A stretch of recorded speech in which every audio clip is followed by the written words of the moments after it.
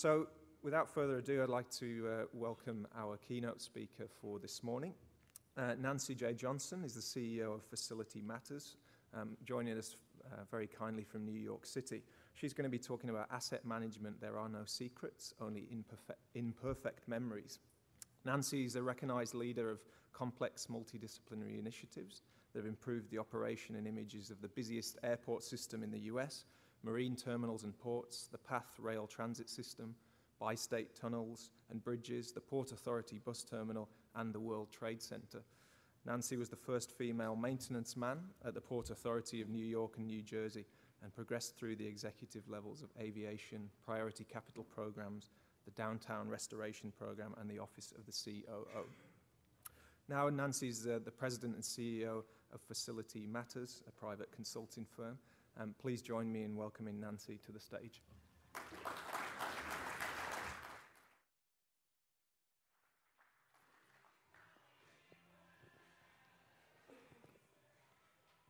Thank you. Good morning. How's everybody this morning?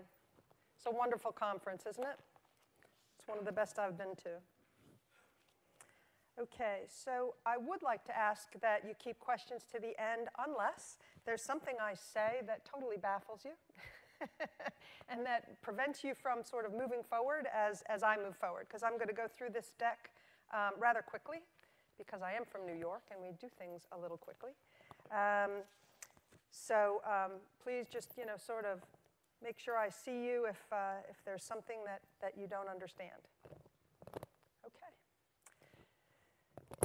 So this morning I'm going to talk about how to improve return on investment through asset management. And what I mean by there are no secrets and only imperfect memories. And one of the things, and Pat, you're going to start my clicker here, the timer thing, right? Thank you very much. I need people to keep me on track. And what I'm hoping to do is show that as a member of the asset management organization, that you can demonstrate that you bring value to the organization, and that will help you control your destiny. There's one thing that I guess drives me is I want to make sure my destiny is not out of my control entirely. All right, so I'm going to use my clicker to advance this thing and say these are the things I'm going to go over quickly. A brief history of the asset management movement, how we began discussing asset management as a serious contributor to organizational bottom lines. I'm going to go through a few case studies, international case studies that involve public or government organizations as well as private organizations. And then I'm going to give you my insights, where I think you should focus your energies for the biggest impact, and then quickly key takeaways. So to get started, the asset management discussion grew in the 1980s over none other than crises.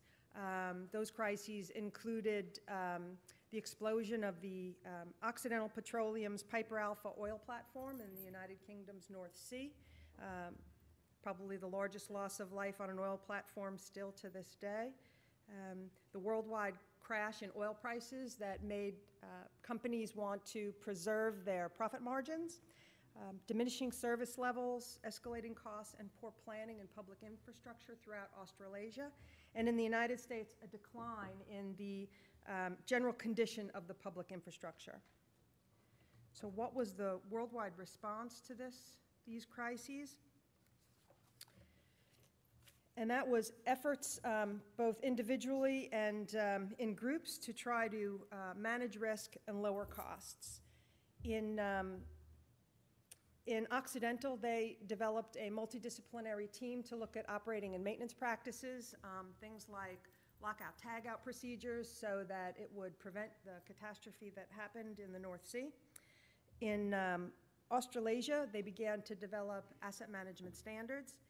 In the United States, the federal government began to write regulatory requirements for managing the condition of public infrastructure assets, and as a result of that, creating financial funds through grants to maintain the condition of infrastructure throughout the states and local levels at the condition prescribed by the regulatory requirements. And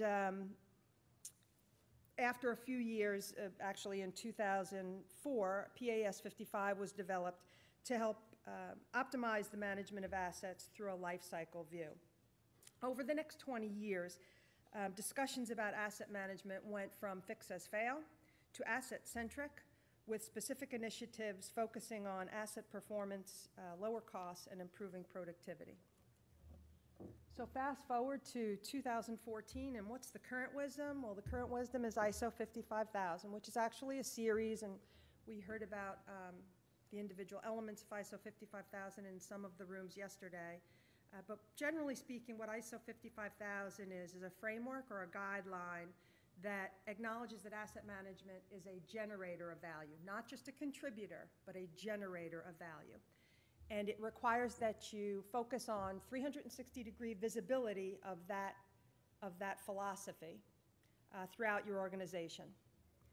It doesn't require that you use any particular methods or procedures in order to implement that vision, but it does require that you look at 6 specific areas in order to reach total alignment throughout your organization. So those areas are listed here. They are strategy and planning, which includes policy, strategies, and objectives. Decision-making, which is not only on the capital side, but the O&M side and resourcing. Life cycle delivery, which is acknowledging that an asset has a full life over which it needs to be cared for and costed. Asset information, which is all about data and benchmarking. Organization and people, and that's about changing the culture, and probably the most significant item among the 6 on the list. And then risk and review, and that means making sure you have appropriate contingency plans in place and that you're evaluating what's at risk by either under or over financing an asset. One thing I want to mention while I'm on this slide is that the way you treat an asset results in key performance metrics or data and reporting that can utilize both tangible outcomes or intangible outcomes. And I'll go through those a little further on inside the presentation, but it's important to note that it's not always possible to use ROI as it was defined. So return on investment is basically the profit you get from your investment, and it's not always easy to evaluate what you get out of an asset based on those dollars and cents. It can be quite complex, and especially if you're talking about intangible assets like customer satisfaction or brand recognition, but I think it's okay to start with things that don't necessarily fit that definition for ROI and eventually move into them as you mature in your knowledge of asset management and ISO 55000 principles. I also want to mention that 360-degree visibility is very comprehensive in the way it addresses the employee's involvement in asset management. What 360-degree visibility means in terms of ISO 55000 is that every employee in an organization understands what asset management means to the organization and where it fits and how it connects to its mission.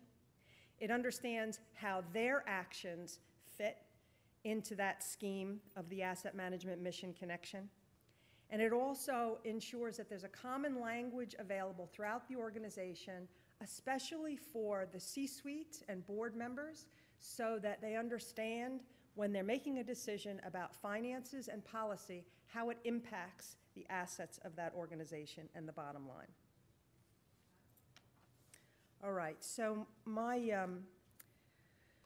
tagline here was, there are no secrets and only imperfect memories. And what I mean by that is, if these things that are listed on the screen describe your organization, then your organization is not acknowledging that asset management can contribute to your bottom line. And what happens when that is true is you don't necessarily get the funding you need. You're not getting the support you need to develop the metrics and be able to prove what you can do to manage your assets and improve revenue throughout your organization. And the condition of your assets is probably either questionable, unknown, or failing. The types of annual reports and financial statements that come out of these kinds of organizations are ones that have headlines reporting things like, we've maintained or reduced operating costs for the last 5 years, or without an associated condition assessment for assets, or productivity measure, or efficiency statement. Another type of indicator of an organization that is in this sort of realm is when they say things like, we've been able to maintain headcount at stable levels for 10 years. And again, without showing an appropriate metric about the condition of their assets, their efficiency, or their productivity. So I'm going to go through a few case studies. I'm going to go through these quickly and then try to get to the things that I think offer you the biggest impact, because I think that people in an asset management organization are largely in control of their destiny. But I think they need to focus on strategy as much as tactics are lots of fun, and I came from an operating environment, so that's what I like to do. Strategy is really, really important because you want the people in the C-suite to hear you, you want them to support you, and you want to be able to deliver to them things that they want to hear. Okay. So first, let me also say that none of these case studies was done within 1 year. These are all multi-year efforts. ISO 55000 or PAS 55, if that's what you like to use, is a multi-year effort, and it takes time and it takes energy in order to implement it. So you have to, consciously select to go through these processes, and then stick with it for the long term. All right. So my first case study here is the Pennsylvania Department of Transportation and their efforts to make asset management a mission-critical idea throughout the organization. So Pennsylvania, as a U.S. state, ranks among the top 10 states in the United States for state-owned roadways, interstate highways, bridges, railroads, and freight. They started their strategic asset management journey before asset management policies like PAS 55000 and ISO 50, PAS 55, and ISO 55000 were even a dream. They started this effort in the 1990s. And you may wonder, why am I bringing this up then? And I'm telling you that, ISO 55000 and even PAS 55, they're not rocket science. Why I'm showing you the PennDOT case study is because they got it right long before any of those standards existed. So what did they do? They looked at asset management strategically, and they established action-oriented enterprise-wide goals to improve bottom-line business results. They based those results that they desired on customer, stakeholder, and partner input. They incorporated best and world-class practices. They aligned their business plans with their strategic agenda. They managed those plans with performance measures that made a difference, that drove behavior throughout their organization, and that are used in evaluation and decision-making. Their strategic commitments were to utilize life cycle criteria for asset management, to reduce outstanding or deferred maintenance, and to manage performance through a hierarchy of scorecards that were appropriate to the level of staff that would be seeing them and needing to use them for to carry out their roles and responsibilities. And they committed to continuous improvement. So I'm going to show you a very low-level, simple metric and just follow it through to show you what results they got out of this. So this was their earliest plan back in, I'm going to say 1999. Their strategic focus area was maintenance, to put maintenance first, so to ensure that deferred maintenance did not become overwhelming. Their high-level goal was to have smoother roads, and their strategic objective was to improve the ride quality for consumers.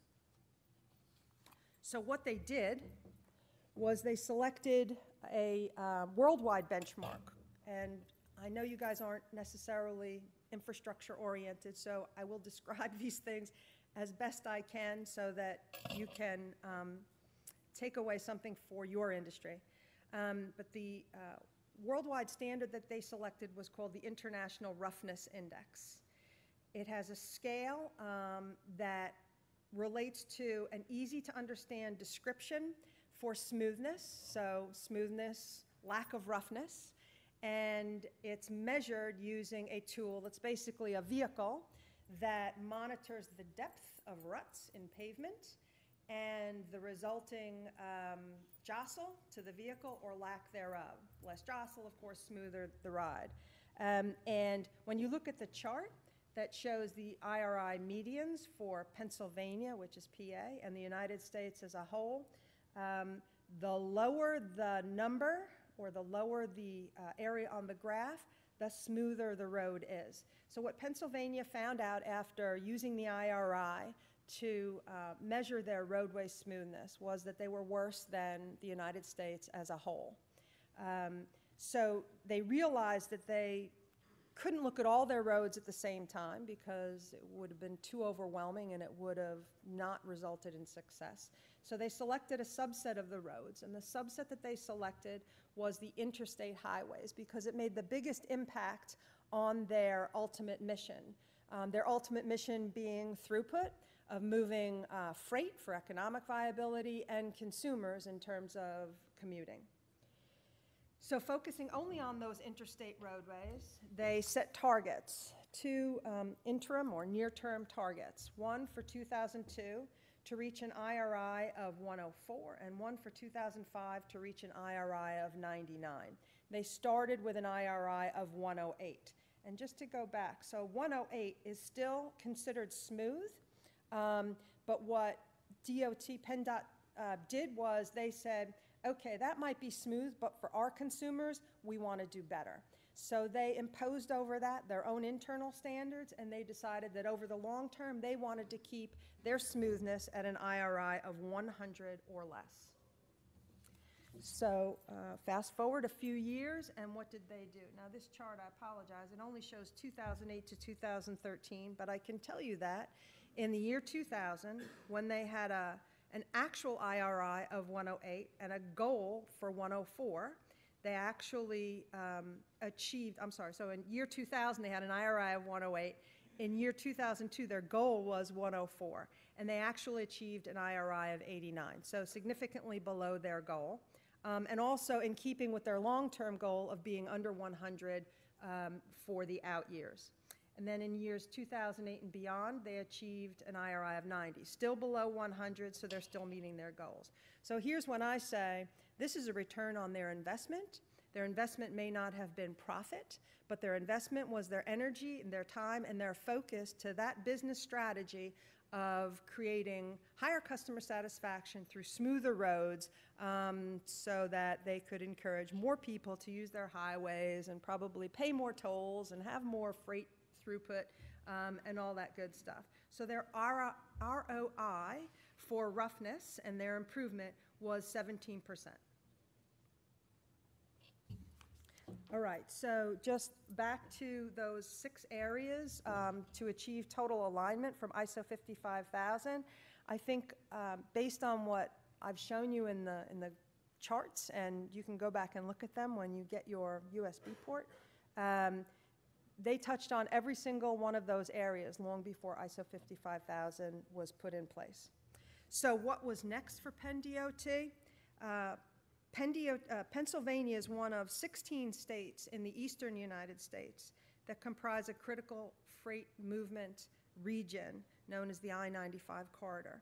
The I-95 corridor generates 41% of United States gross domestic product, and the region represents 40% of the U.S. population.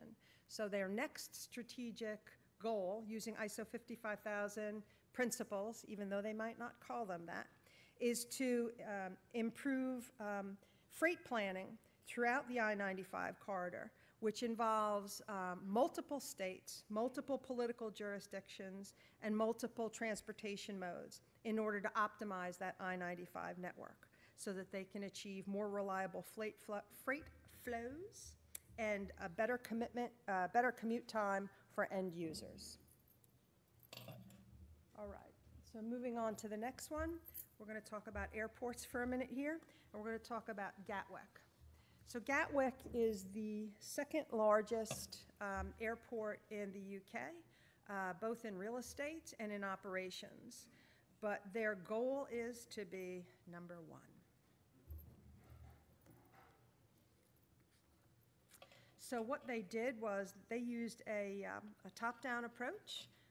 And again, this is a private organization under contract that earns revenue, earns a profit for running the airport. So they established a business strategy, and they started out by using PAS 55 templates and then converted to ISO 55000 as that information became available. But they set a business strategy to grow and become London's airport of choice. Their first objective, which is really important, was to optimize airport assets. So right away, you see that asset management is tops on their mission-critical list.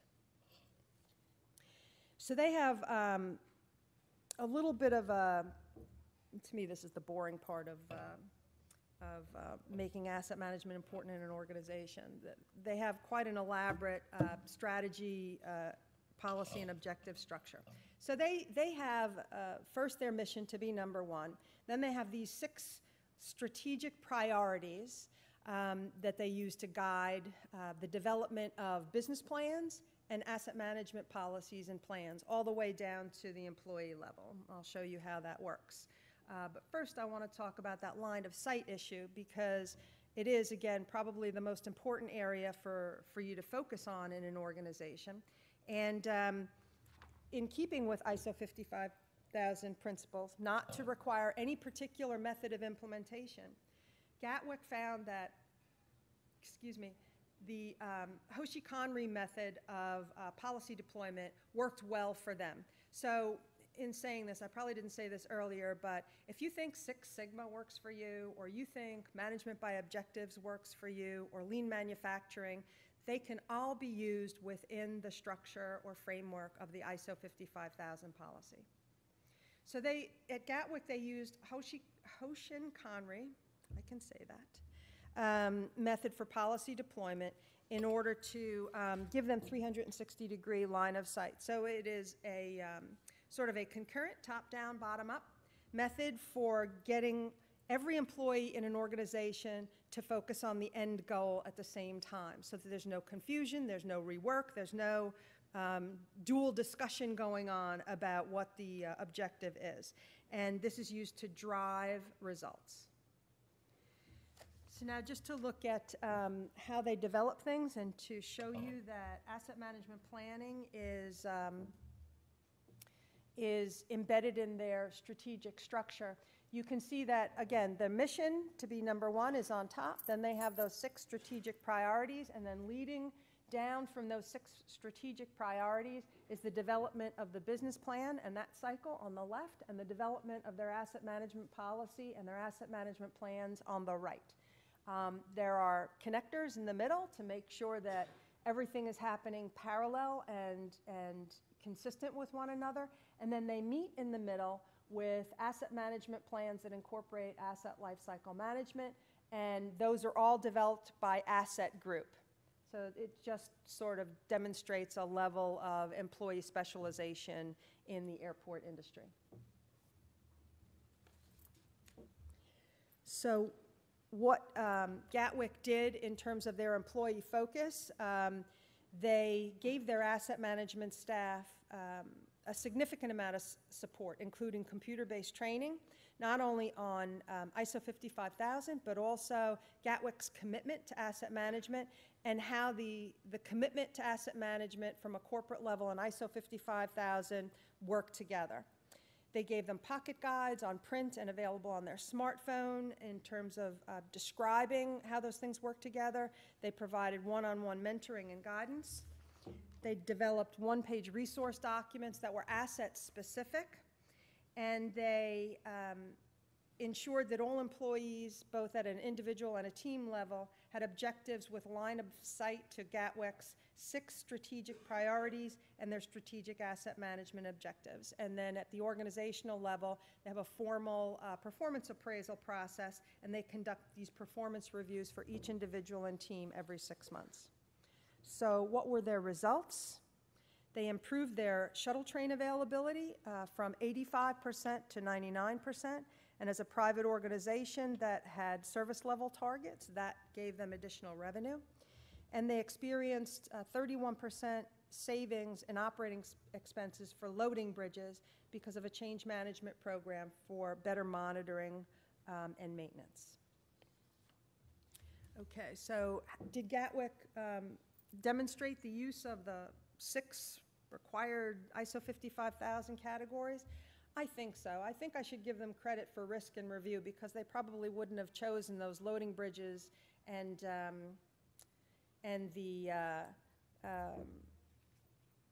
the shuttle train availability had they not conducted a risk review and ensured that they could reach success through it.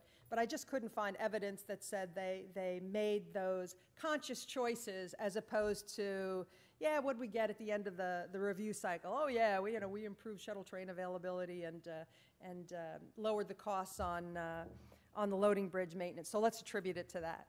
So, but I think it's pretty clear that they took a comprehensive review and applied those principles pretty straightforwardly. Okay, now last, and this is my favorite, this is Euroports. What made this my favorite is that Euroports is actually owned by a consortium of financial institutions. So I wouldn't typically think that financial institutions would think about improving the bottom line through asset management as a first choice, but they did. They took a top-down approach, and like Gatwick, they started with a PAS 55 template, and then they converted to ISO 55000 when it came out. Now this was a rather large organization, had 26 these are maritime ports, so 26 port terminals throughout Europe and China, and so they had cultural issues as well that they had to deal with in terms of ensuring people understood their mission. So they had a 2-phased approach here to their asset management strategy. In their first phase, they positioned asset management as a new business philosophy to improve performance across the organization. They gave staff the knowledge and methods and tools they needed to improve performance, and they wanted to improve cultural cohesion and increase the accuracy of capital spending forecasts, so that they leveled spending, so they were neither going to be spending more than they were given nor less. And both are problems, because both indicate something's awry in the management of that organization.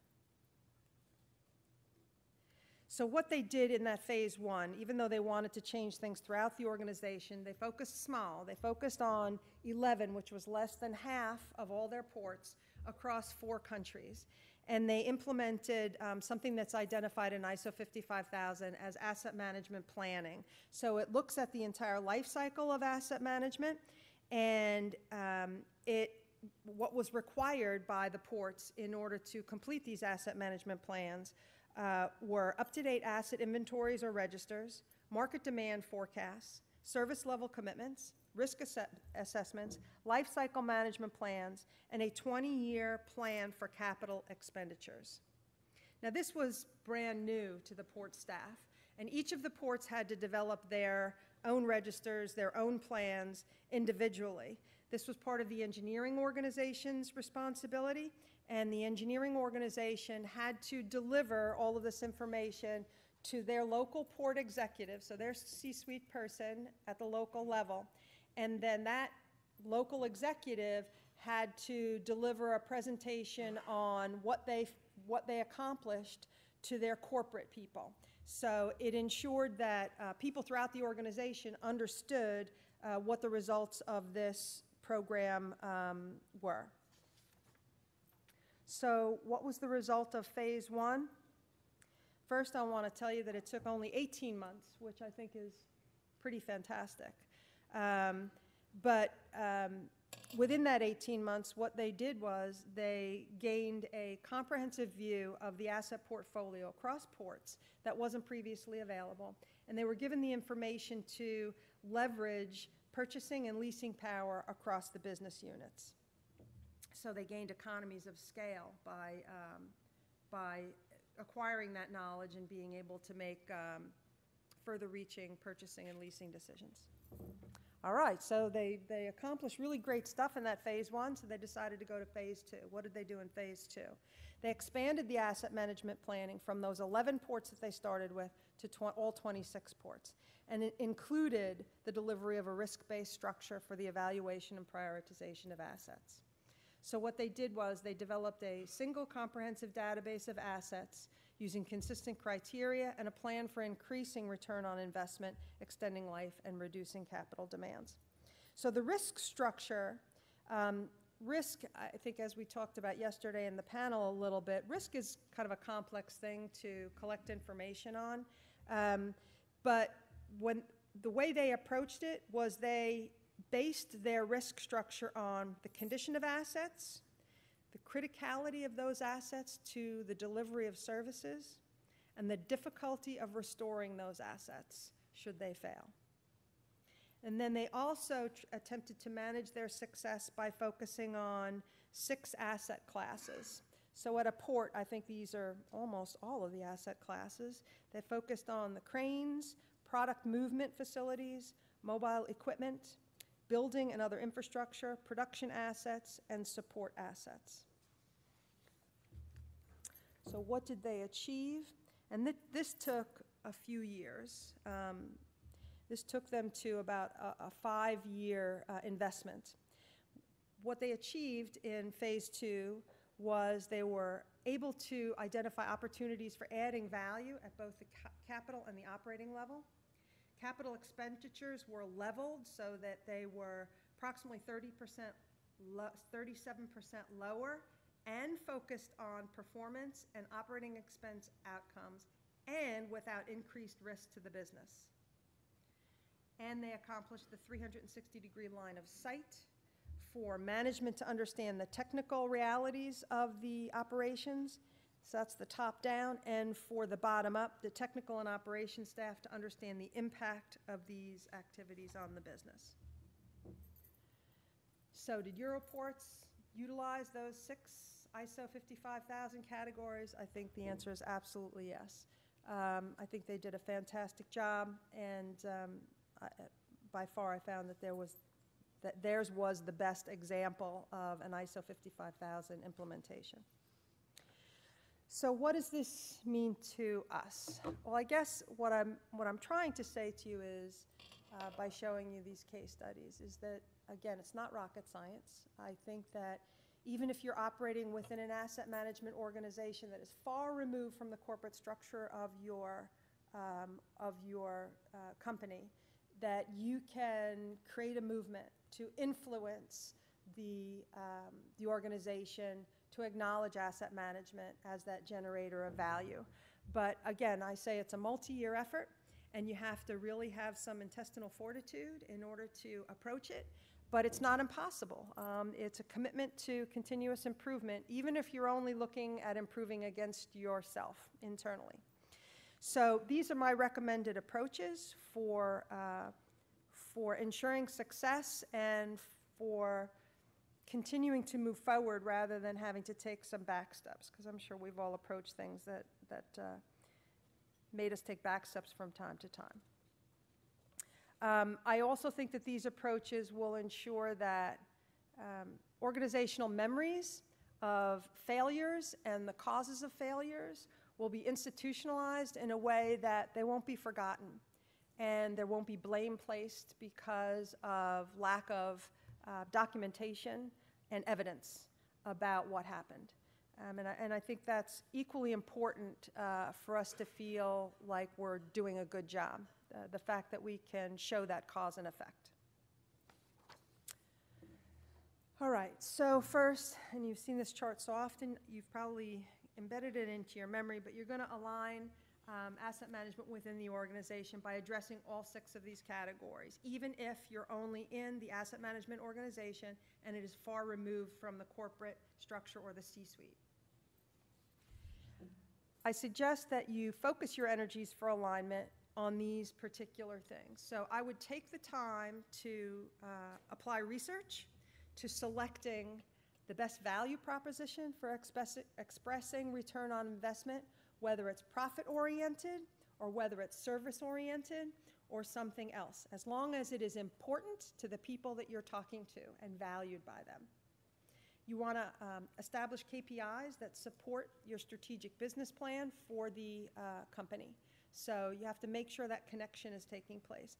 And you want to commit to plan, do, check, act. And I know we've talked about that a little bit. I'll go through it briefly in one of my slides, but it's a way to consistently apply change to an organization and test the change to make sure it's what you're doing is consistent and reliable. You know, it's like the scientific approach. You want to make sure that everything you're doing can be pinpointed back to one change at a time, go through the cycle, and then make one change again. Okay, so I'm throwing out some value propositions here to select return on investment metrics for. They can be tangible, like lowering costs or lengthening life. They can be intangible, like improving public confidence, customer loyalty, or brand recognition. And those tangible and intangible ones are, of course, the most common ones that you can find. But then these 3 others are, depending on your industry, very important. And I'm going to go through those individually. So regulatory requirements. I happen to be a fan of regulatory requirements. So I guess that makes me a regulatory geek. But I'm a fan of it because it protects us at so many levels. It protects us as consumers. It protects us as corporate people. And it protects us if we're in the government.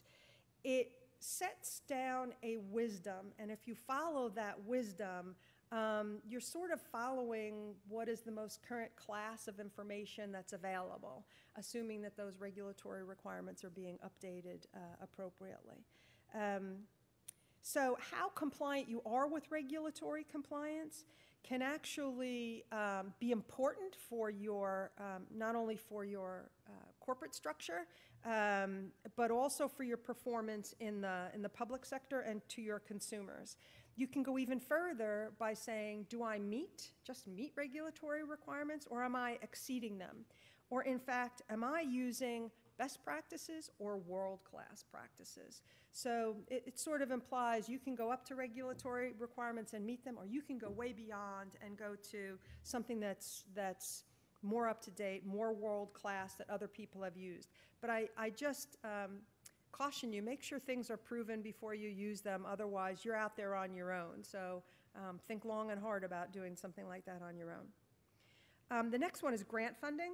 That's really important in the United States because the federal government has acknowledged with its regulatory requirements that it can't do everything by itself. As big as government tends to get over time, it's still never big enough to take care of all of its responsibilities. So one of the things it does is it makes taxpayer money available to local authorities, state and local authorities, to make the improvements that are needed.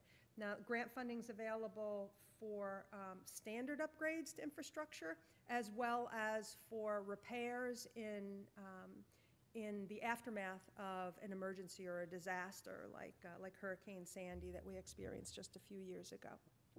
And grant funding increases the amount of money, free money, that's available to your organization. Now, it is free. The only catch there is that you have to be compliant with the regulatory requirements. And as the regulatory requirements have evolved, they have incorporated things that are critical to asset management, like having an asset registry or inventory, assessing the condition of your assets periodically, having key performance metrics, and being able to associate market value and funding that's appropriate to the asset at any particular point in time.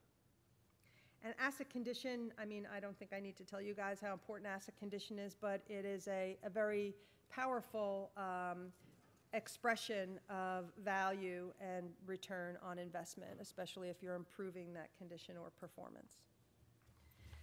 KPIs are, again, this is pretty common knowledge. They're input, output, activity, and outcome. Outcome are really the ones that you want to get to. They're a little more complex, but they're the ones that really show some important bottom line improvement.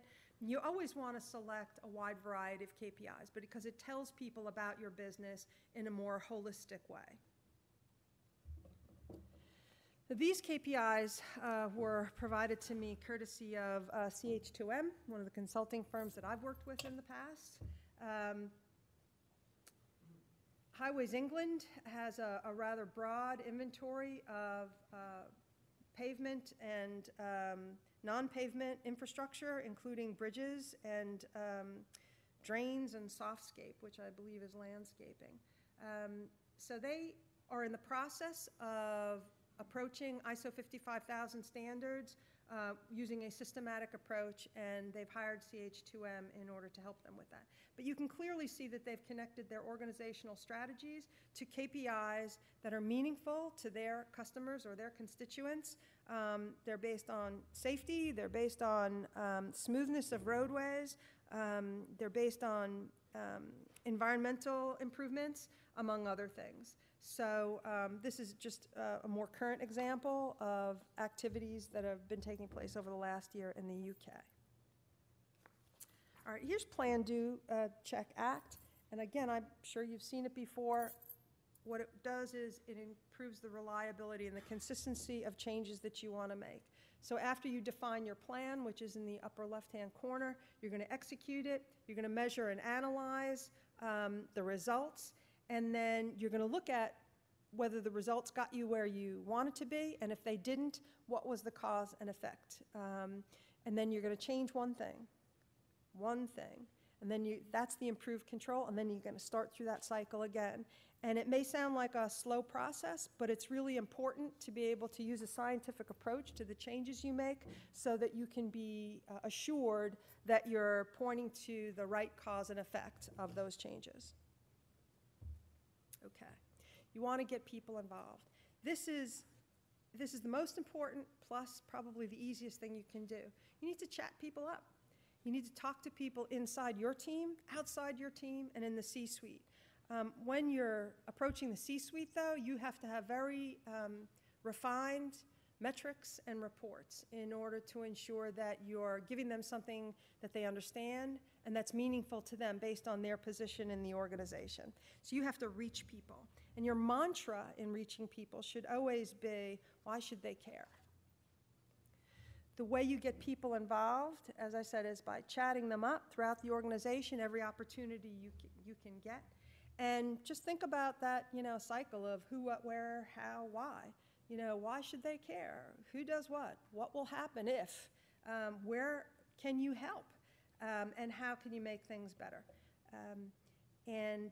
Meaningful reports are going to be your best friend. And this is another difficult thing, but it's important to apply your energy to this. So I'm going to show you a series of reports that have been effective in public infrastructure, and I hope you'll see why. Okay, so this is the first one. Now, pavement condition is probably one of the asset management areas that has been measured, tested, and reported on ad infinitum. So the pavement condition index that I'm showing you, this is standardly available. Many organizations, many associations use a similar chart to express pavement condition. What this says is, so on the x-axis, we're talking about the age of pavement in years. On the y-axis, we're talking about pavement condition. And pavement condition goes anywhere from failed at the 0 point on the y-axis up to excellent when it is brand new. So if you follow that red line down from the y-axis to the x-axis, you'll see that between a condition of excellent and fair, if a rehabilitation is needed for pavement, it will cost you $2 per unit at that condition. If you allow the condition of the pavement to fall to somewhere between poor and good, I don't think I have the clicker with the pointer on it, so I'm hoping you're following me here. But I'm looking right in the middle at that $4 for reactive maintenance here. If your pavement condition falls between poor and good, you're paying twice as much as you were when the pavement condition was better. If you allow the condition of your pavement to fall to between poor and failed, it's going to cost you about 6 times per unit to rehab that pavement as it did when it was in the good range. So, how do you put that into practice? Well, this is an actual chart that used a red light, green light approach to sell to their board a selection criteria for rehabilitating pavement. So it's important not only that you take charts that have been found useful throughout your industry or at other facilities that apply to your business, but that you import your own data for it. So what this particular pavement-intensive agency in the New York, New Jersey area found was that their pavement could be rehabbed for $1 per unit when that condition of that pavement was in the fair range, or about 70, PCI, which is Pavement Condition Index of 70. It would rise to $1.36 for rehab when it got at the low end of fair, and it would almost more than double when you got to poor, and then be 5 to 6 times as expensive when you got below poor. This one chart reduced the conversation at the board level to, okay, what condition do we want to keep our pavement at? We want to keep it at fair to good so that it minimizes our costs. And so what it did for the board was it sort of gave them the justification they needed to approve these expenses every time they came up, and it reduced the conversation so that they could move on to other asset management things. And that's what you want to do. You want to get that conversation to the point where people have enough information to approve things and then move on to the next thing, because it becomes routine, you become smarter for it, and then you can move on. Okay, here's another important indicator that can be used with reports, Facility Condition Index. This is basically the value of deferred maintenance over the current replacement value of a facility. And this chart is it's a little complicated, but it's an important chart that does the same thing as that pavement condition index chart does. So again, on the y-axis, we have years that go out to about 2031. On the left axis, we have dollars for deferred maintenance. The background colors are the condition that a facility could be in based on the value of the deferred maintenance. The green bar at the bottom represents 5% of the market value of the asset, and this happens to be a bus terminal asset in the New York, New Jersey area. That 5% marker was a federal standard that was based on research at federal buildings that indicated that a maintenance budget should always be 5% of the market value in order to maintain it in a good condition. The other condition levels based on deferred maintenance are based on infrastructure maintenance data from Canada and the United States, mostly public but some private infrastructure. So again, this reduces the conversation to what condition do we want to maintain our assets in and what funding is required for that asset. And then it's up to the asset management guys, once they get that funding approved, to maintain the asset at the level that they said that it could be. The lines just show different funding levels based on the current condition of that particular bus terminal asset. This is also an interesting one. I just showed this for illustrative purposes. This was a federal study that was conducted by the Government Accountability Office, which conducts studies at the request of Congress to make sure that we're spending public funds wisely. Since risk is typically a very difficult metric to show, I'm showing you this so that you can see that you don't have to use quantitative information in order to express that there may be a better way to do things than the way we're doing things today. So what this shows is U.S. Navy shipbuilding practices compared to commercial shipbuilding practices, and the extra risk borne by the U.S. Navy. The cones, so the outer cone, the grayish cone, is the Navy risk cone, and the inner cone is the commercial shipbuilding risk cone. And down along the x-axis, you have project management milestones that the Navy experiences at their detriment that result in persistent cost growth and schedule delays and uncertain outcomes compared to commercial shipbuilding. So what the Navy does here is when they initiate a project, they don't have all their risk managed before they sign a contract because they don't really know what they want. They know they want better technology, and they know they want something better than they used to have, but they don't figure that out before the contract is signed. They sort of allow that to be very fuzzy, and they hope that the contractor is going to help figure that out. And when you get to construction, they still haven't figured out all those risk issues. So the Navy, as a result, bears extra risk that the shipbuilding industry does not, because they mitigate everything and put everything in a performance-based contract before they start building. And that their contract in the commercial industry, shipbuilding industry, is their Bible. Okay. Lastly, I say you focus your limited resources for maximum results, and technology is there to help you. It's your friend. It enables you to do what you want to do, which is the tactical stuff and maybe some of the strategic stuff. So what technology will do is it removes those routine and time-consuming activities from staff that allow staff to focus on the things that require their individual expertise. And the example I'm going to give you here, whether you choose technologies like building management systems or diagnostic tools with advanced technologies, or BIM, which is building information modeling, all these things can help you. But BIM is the latest technology that is being put to use in the United States, both to improve construction and operation and maintenance.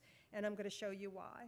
And this is just a chart to show you, I think we've all been there, all those as-built in a room on the left can be consolidated into one very complex, multi-layered CAD drawing with lots of data and asset registers in it, and it will make your life a dream. BIM delivers an organized and an accurate model of both designs for construction and built facilities. Immediate benefits for construction have shown 10% savings of contract value through clash detection. So in other words, making sure that you know where things are and you don't try to build things where other things are, so that you have to remove things before you can build something new. And up to 7% reduction in project time. So for every 16 months of construction, that means you're taking 1 month off of the schedule. And BIM requires that buildings be LEED certified. So LEED provides you competitive advantage and increased market value for your finished project. And as I said, BIM also produces net O&M savings.